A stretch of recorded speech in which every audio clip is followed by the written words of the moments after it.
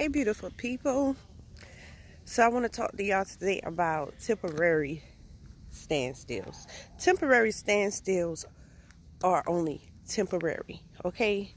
As long as you are following God and allowing Him to order your steps. And I must always state that because some people, just live off life on their own understanding, and you can't do that, okay?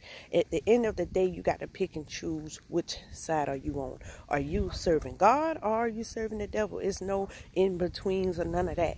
So if you serving God and you find yourself at a temporary standstill, just know that it's only temporarily. Sometimes He has to put things in play for us, and sometimes it takes more than the time that we expect. As they say, God works on His timing. Everything happens in His timing. So if He is ordering your steps and He is guiding you, then it is helping you. He are helping you on His timing. And when He helps you in His timing, He's opening doors for you that no man can close. Nobody can close that door for you. So trust the process. Right now, I am speaking because I am at a temporary standstill in my life. But I trust Him, and I know that He has something in store for me that is amazing, tremendous, that a door for me that I can't even believe open, okay? And it's always important to go ahead and thank Him in advance. And I thank Him now for whatever it is that He have in store for me. Whatever He is setting up for me right now, I thank Him for it, and I trust the process. So trust the process and just know that it is only temporarily, okay? So right now, like I say, I am at a temporary standstill, but I trust the process, okay? I trust God. I'm not going to worry. I'm not going to faint. I'm not going to panic. And I had to also, bring myself back to this point, because for a while in my temporary standstill, I was kind of not losing myself, but kind of just slowly letting go, because I felt like I thought I got over this hurdle, I thought that, I didn't think that I would be back at this point again. But I knew I'd done nothing wrong, and I knew that I prayed every night and I asked God to order my steps. So then I had to remind myself, if you're going to sit here and you ask Him to order your steps and you're praying and you're telling Him that you trust Him, do you really? Because if you trust Him, you wouldn't worry. If you trust Him, you wouldn't be, panicking, okay?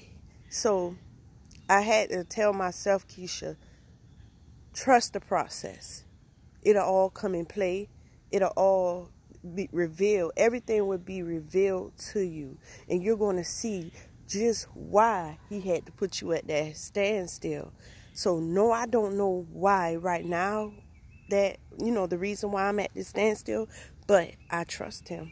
And I know that this too shall come to pass.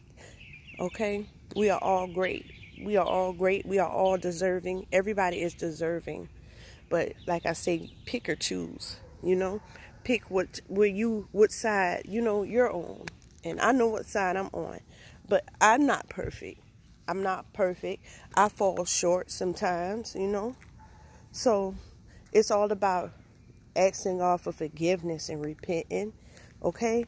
But just because you committed a sin doesn't mean that, you just stop wishing, hoping, and believing like as if He's mad at you.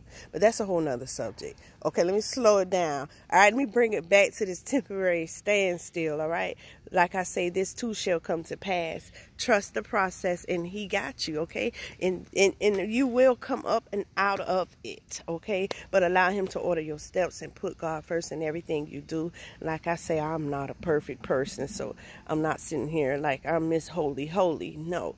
But I know, I've been through some things, so and I'm going through something right now. So I can tell you that trust the process and it'll be okay. All right, good people. I just wanted to do a little short video. I haven't did one in a while. So y'all be blessed. And don't forget to like, comment, subscribe, and share. All right.